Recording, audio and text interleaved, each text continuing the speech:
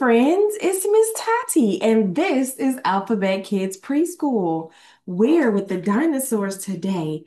And look, there's a nest. Let's see what's inside. I found something. Wow. It's a rectangle. A rectangle. Rectangle. Rectangle.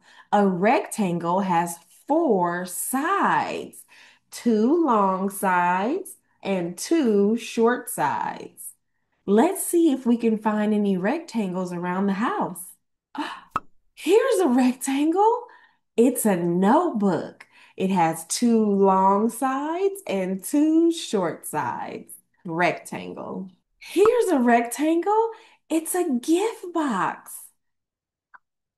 You put a gift inside. It has two long sides and two short sides. Rectangle. Do you have windows in your house? Windows are usually rectangle. Two long sides and two short sides. Rectangle. X-ray. This X-ray is rectangle.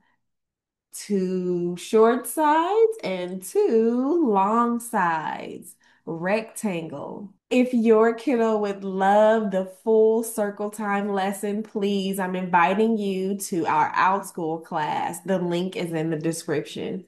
Bye.